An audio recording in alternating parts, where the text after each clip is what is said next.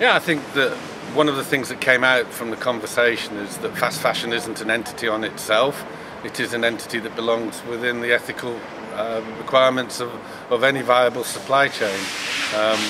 For myself, Next as a brand, we look towards our marketplaces with one eye. So regardless of what the supplier category would be, whether it be in our home division, whether it be children's wear, or it be looking for quick repeats for our mail order side, our standards prevail. Our behaviour and our approach to our suppliers is one of collaboration and partnership. We know our factories, we know our tiers, we know our tier ones, we know our tier twos. We understand where the risks sit in our supply chains. I think what we took away from today was that there was probably a lot of understanding from the audience there that a lot of people didn't seem to understand. The other side was, it was good to be able to stand alongside Jenny from IndustriALL and Nick, having worked with them both over the last year or two, especially with Jenny and IndustriALL, and the work that we're doing with the ACT project, carrying on from the Accord, means that we've got momentum at the moment, and a very strong set of aligned thinking of what we believe is the goal that we're trying to achieve for human rights within the supply chain, regardless of which country or which marketplace. The way forward is definitely going to be partnership on the tripartite between manufacturers, the trade unions and IndustriALL leading that, and ourselves as brands. Sure. So one of the main points that was made both by me and by Chris Greer from Next is that it's not really an issue of fast fashion. The issue of fast fashion means that there's greater pressures put on workers through increased volumes and increased speed, but the fundamentals of the problems of lack of worker rights were already existing in the industry for a long time. So the big question is, what do you do about that, having accepted that it's an industry that is rife with abuses around pay, around working hours, around discrimination and violence in many cases. And then we talked about some of the actors that need to take a responsibility in this, and one of the prime actors, of course, is government. And we talked about the limitations of government in the way that they lack the capacity sometimes, they lack resources, but they also lack the will, because they're competing at the same time for foreign direct investment from the buyers. Then we talked about the role of the buyers and retailers in enforcing better labour standards in the factories that they're purchasing from.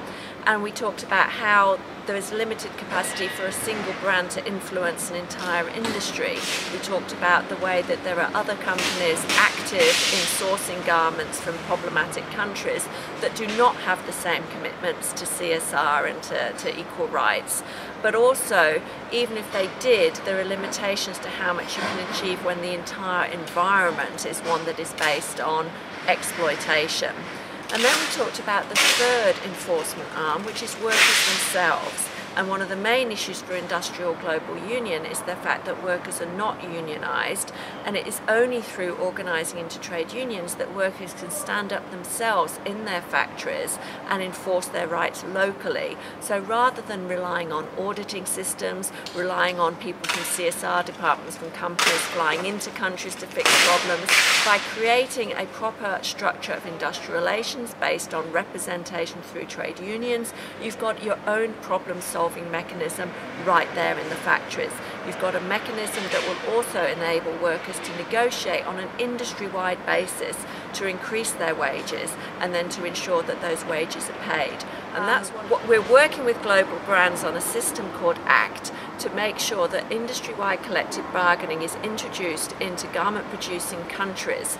This will enable workers themselves to negotiate a wage that is adequate for them to be able to live and feed their families, but at the same time we're linking that process to the brand's purchasing practices to ensure that the way that they buy clothes, the prices they pay, the delivery times that they demand, enable the conditions that are negotiated through the collective agreement to actually be put in place for workers. So we covered a lot of things, from the relations between ethical trading departments to buyers, the commitment of lead firms, the competition that manufacturers are under, as well as the lack of voice and partly the informal working conditions that workers are under.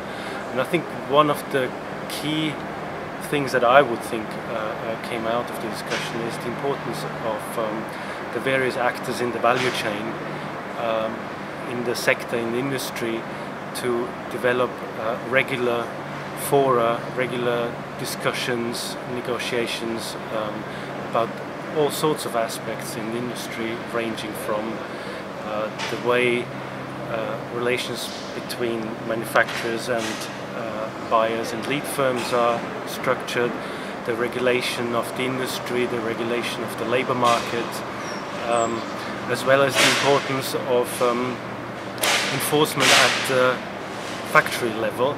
And there, obviously, not only at the factory level, but there specifically the importance of trade unions in driving that change and making sure whatever is agreed at industry level or at the level of the value chain is actually followed and adhered to. I think that was a very productive discussion.